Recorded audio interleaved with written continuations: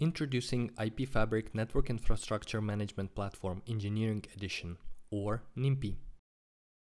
NIMPEE is distributed as a VM and can be deployed on the workstation or in the data center, depending on the use case or scalability requirements. Once the VM is running, NIMPEE's interface is available on the provided link, which can be accessed by any modern browser, including from a mobile device. The only requirement to start managing any global network infrastructure with NIMPEE is a set of network authentication credentials. A read-only privilege is fully sufficient. No other information is required, although seeds can be entered as needed or platform operating scope can be changed through advanced settings. Global network discovery is started with a single button. Panes provide information about NIMPEE's operation, such as this informational message that the platform is performing seedless discovery. Bandwidth can be controlled in real time through NIMPEE's hierarchical bidirectional shaper by selecting the desired maximum rate. NIMPEE leverages its network infrastructure intelligence to follow network paths through forwarding and protocol state tables, minimizing scanning to only cases when the information about the known network is not available on any known device. This enables to operate scaled networks with only modest amount of bandwidth. The rate also throttles compute resource utilization, which is only a single core with 4 GB of RAM with this deployment. Even with just a single i5-2520M core, NIMPEE averages out to about 100 devices per minute in the slab with multi-site inter-AS VPN firewalled global network. After discovery, network analysis is performed by collecting snapshots of the network state and calculating all the state changes and properties. The analysis process is also started with a single button. Dashboard provides an overview of the network analysis results, such as the network composition, the aggregate score in performance capacity and risk categories, and the natural drill down to individual reports and then to the underlying issues that were impacting the business at the moment of the analysis. Business impact is calculated for each issue based on the amount of productivity lost and the number of users affected by the issue, and can be further drilled down to situational graph of the issue's location. The specific element causing the issues in this case is interface 10/0, which is affecting performance for 100 users, but there are a lot of other paths in the vicinity that have similar performance issues. Along with every path and every network element, NIMPEE calculates business impact score for every user of the network as well. We can take one of the most impacted users and drill down to the engineering level by performing a host lookup. There are 2 layer 3 edge entries suggesting multiple gateways and 1 layer 2 edge entry for the specific user. Clicking on the host link calculates active topology in milliseconds, and the same task can be performed through any browser on desktop and mobile alike, and through any client it is just as responsive. There are 2 gateways, R5 and R6, and R5 is active gateway for this host in VLAN 113. It is connected to switch AC7 and there is a closer path through switch AC8. However, it is blocked, likely because of the route placement at AC21. We can check spanning tree instance for VLAN 113 in the technology section. Topology is visualized with forwarding ports marked in green and blocked ports in red. Rearranging the graph into a tree with the switch connecting active gateway as the root of the tree, we can see that there are some significant path inefficiencies for hosts connected to some of the switches.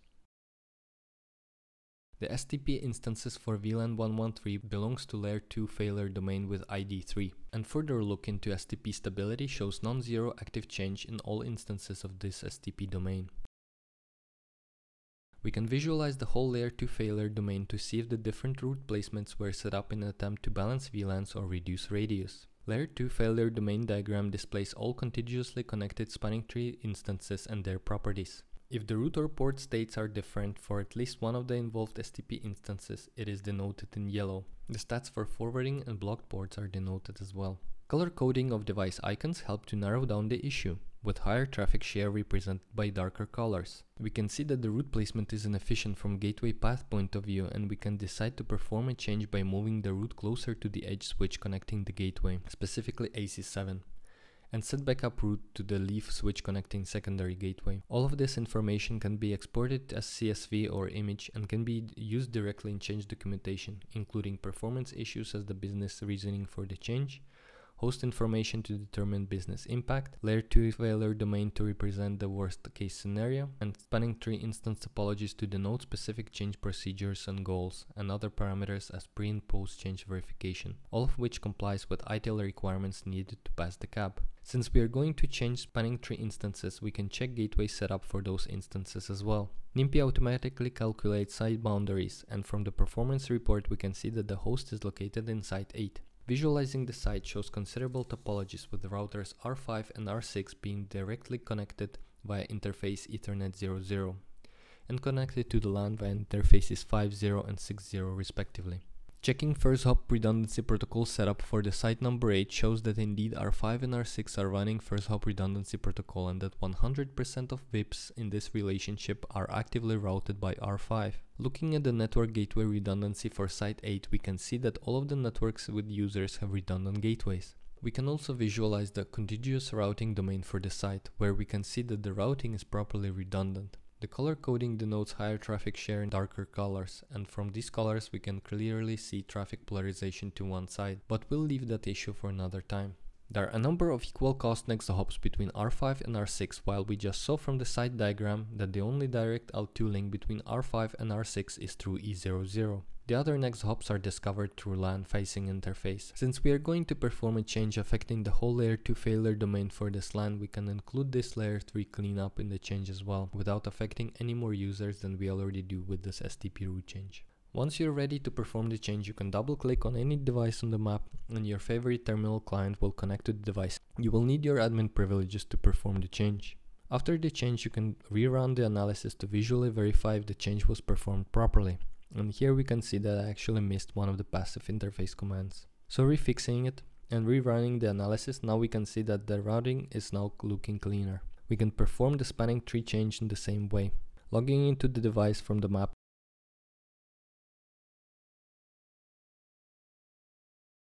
a chat window to save on typing,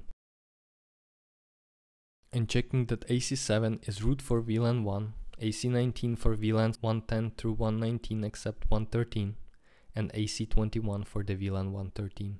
AC8 isn't root for any of the VLANs. This is the same information as on the map, so with NIMPEE these checks become redundant. We'll make AC7 the root bridge first, set worst priority on AC8, and reset the priority on AC19 and AC21. Checking by habit, but with NIMPEE I can check the whole topology with a single look. AC7 is the new route. Traffic flow is visible by the color gradient with all the paths leading to route, which is now utilized the most. Forwarding and blocked paths of all involved spanning tree instances are consistent, and the furthest paths, which are vertical lines here, are all blocked as expected. Checking active network path of the host, we can see it is now much shorter. Performance can also be verified via dashboard, and we can attach performance report to the change document or even the whole new network analysis report. This concludes an overview of some of the features and capabilities of the IP Fabric NIMPEE version 17.01, the first limited release. The platform is licensed per core at very affordable prices, and the license pays for itself in days or even hours by eliminating productivity bottlenecks, reducing risk, and empowering network managers and engineers with network infrastructure intelligence required to manage scaled networks. Contact us today to see if your company qualifies for limited free trial, or stay tuned for public release. For more information, visit ipfabric.io.